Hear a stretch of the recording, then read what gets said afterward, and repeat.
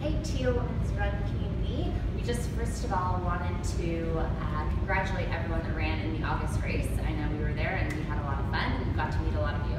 Now heading into the October race, we wanted to give you some ideas for how to make sure that you're warming up correctly in what could potentially be some cooler weather. So we're going to go over 4 tips. So the first one is to wear lots of layers. You can always take a layer off, and it's better when you're warming up to be a little bit warmer than cooler. Next thing is to actually run to warm up. So this isn't just for the elites. You can actually do a little bit of a warm-up jog to warm up and get ready to run as well. And then you want to make sure that you're doing dynamic movements. So you do not want to be doing any long, cold stretches. What you want to be doing instead is nice dynamic movements, so things like hip swings, lunges, that types of thing to keep things primed and ready to go.